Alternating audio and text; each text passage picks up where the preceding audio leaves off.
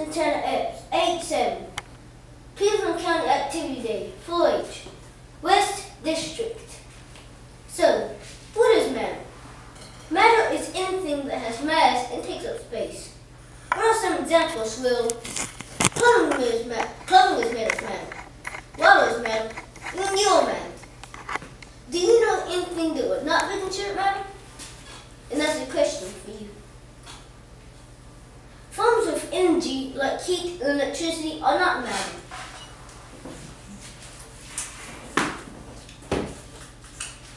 There is nothing smaller than the atom. They are made of protons, neutrons, and electrons. We can compare the structure of an atom to the solar system. The sun is the nucleus, the planets are the electrons orbiting it. Protons have a positive charge. They are located in the nucleus. You can identify an atom by the number of protons it has. Since the atomic number is based on the number of protons, if I say an atom has 5 protons, all we know its atomic number is 5, and that this is boron, which is number 5 on the periodic table. Protons are also equal to the number of electrons.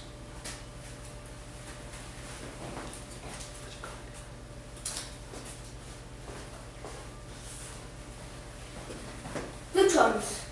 Neutrons have no charge and are found in the nucleus. They contribute to the atomic mass. An atom of the same kind can have different amounts of neutrons. This is called an isotope. Hydrogen has isotopes, although the regular form does not have any neutrons. This is called protium. If hydrogen has 1 neutron, it is called deuterium. If it has 2 neutrons, it is called tritium. Electrons are negatively charged particles that are found in orbiting the nucleus in the electron cloud. They are equal to the number of protons. Valence electrons, which are the ones in the outer shell, are responsible for chemical bonds, which is when atoms come together to form molecules and compounds.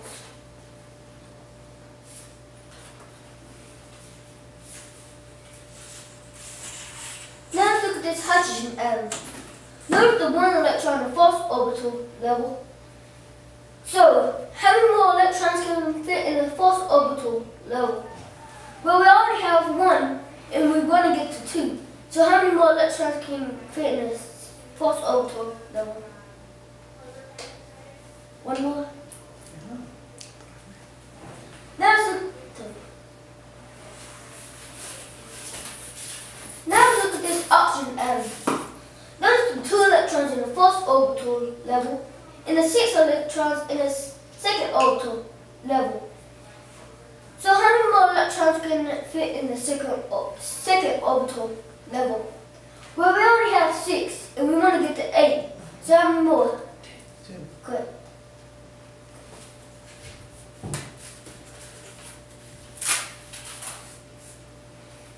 Now let's look at the sodium atom. Notice the symbol for sodium is Na. This is because the original name for it in Latin was natrium. Natrium. Now let's look at this atom, sodium atom.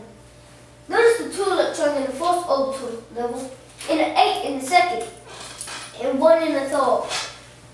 So, how many more electrons can fit in the third orbital level? Well, we already have 1 in the third orbital level. So, how many more? We're trying to get to 8, so how many more can fit in the third? Yeah, good.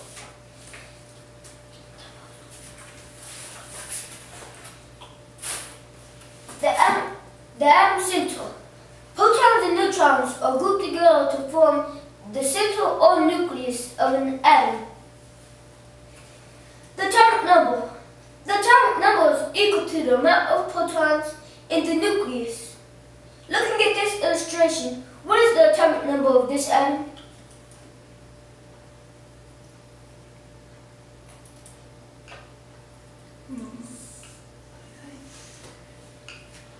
tell me.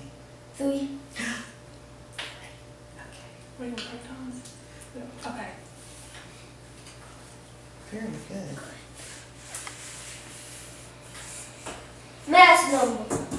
The mass number is the amount of protons and neutrons in the nucleus. It is expressed as the AMU. What would be the mass number of this atom? Good.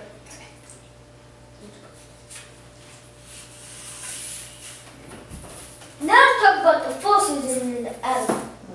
We have the gravitational force, the electromagnetic force, the strong force, and the weak force.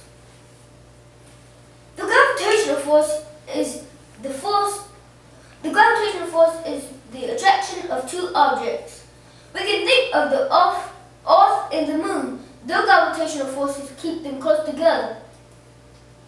We also know that the Moon's force is what pulls the waves of the ocean. The electromagnetic force is the force that causes repulsion and attraction. For instance, the positive ends of a magnet will push away from each other. In order for them to attract, they need to be opposites. This is the electromagnetic force. The strong force. The strong force is the force that holds the nucleus together. Remember, we just said that two positive ends repel each other. Well, the nucleus only has a positive charge. Why do you think the nucleus still stays together instead of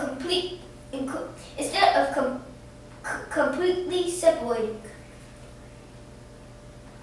Oops, I'm sorry. You tell me. The strong 'Cause I'm force. not sure. Because of the strong force. Okay. All right. Very good. Finally, we have the weak force. The weak force is responsible for radioactive decay, which is when an unstable atom starts losing protons. Now let's look at some of these models we have here. These are molecules. Molecules is when two or more atoms come together and share electrons. All right.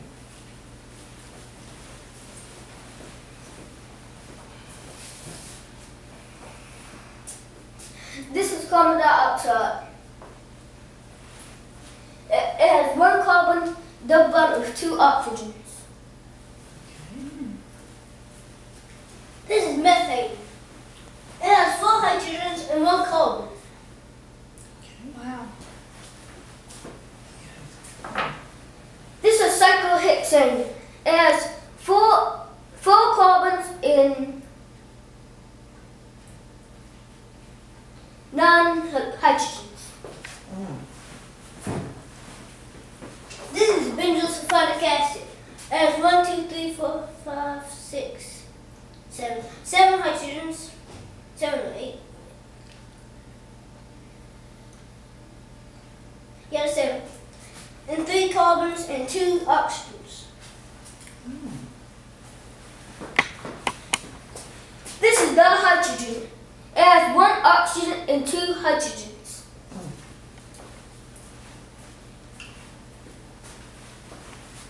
This is hydrogen fluoride. It has 1 fluorine and 1 hydrogen.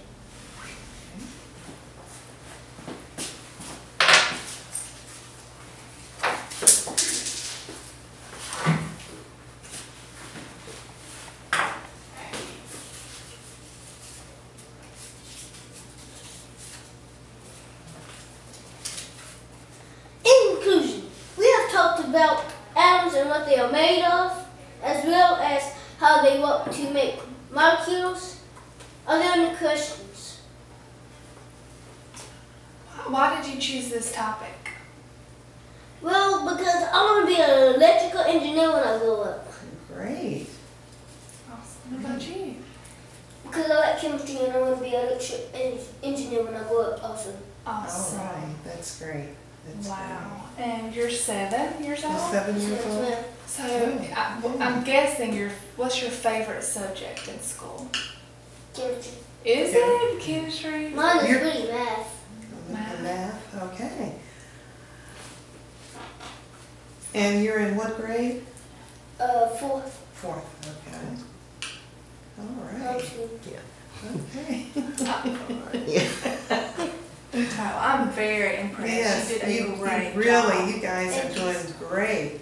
Thank you. Wonderful presentation, and you're very knowledgeable. And at age 7, I've I'm been so in, impressed. I am too. I didn't learn those till about 10th grade. You are. And you had fun with it. So you did a very good job. You Thank you, did, thank you. yes, very good. They did wonderful. Yes. Good job, guys.